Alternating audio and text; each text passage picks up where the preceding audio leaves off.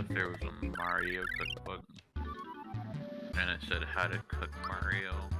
Is it ethical to eat Mario? Yeah. Yes. I mean, if you can eat a person, then...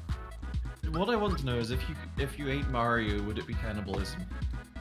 No. The book goes into detail on how to like truss up his little body. Remove the head from the stem. I put him in the stew and then it goes. Put Mario in the pot until he stops screaming. When Mario stops saying, Mama! He's about done. Actually in pain. That's just air escaping.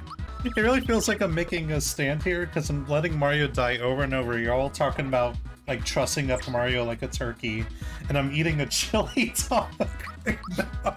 Okay, I know that I was leading into this by being like, hey, would it be cannibalism to eat a Mario? He. And then all y'all were like, oh yeah, we're gonna crack open Mario's bones and suck the marrow from them. I was like, sitting here going, Jesus Christ! We call this part of the body the marrow yo-yo. Mario yo-yo!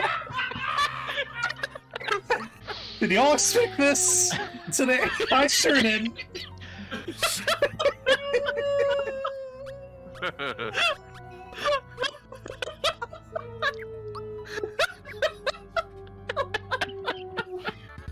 Hey, what's up, everybody? This is Benjamin Babish, and today we're going to prepare the Mario al Morte.